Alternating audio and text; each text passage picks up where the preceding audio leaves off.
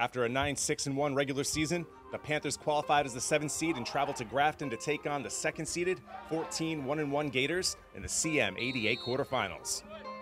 And early on, Marlborough had several chances to jump out in front. First, it's Isaac Morellis in the box, but his shot is punched away by Ben Clements.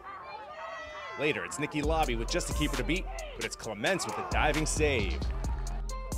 The Gators sideline pleased with what they saw, and a few minutes after that, they'd see Clements save another, as Guimaraes has it, but can't find the back of the net, keeping this one scoreless. On the other side, Silva would make a nice save here on the shot from Donagher.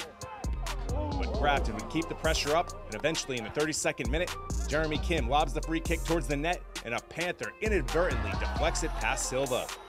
Kim gets credit for the goal that puts the Gators up 1-0. And just 30 seconds later, Grafton adds to their lead as Owen Schnabel lifts the free kick in the box. Silva comes up to play it. It bounces right to Tassanari, who shows up the quick reflexes and scores to give his club a 2-0 advantage they would take into the halftime break.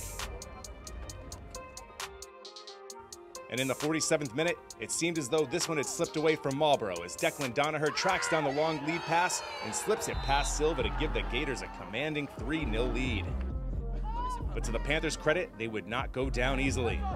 In the 68th minute, Guimaraes controls it in the crowd, gets it past Clements, and buries it to draw the Panthers within 2 at 3-1. And then, just over a minute later, the Panthers strike again. This time, it's Lobby streaking down the left side and somehow gets this shot to go. Just an impossible angle, but it goes, and Marlborough trails just 3-2.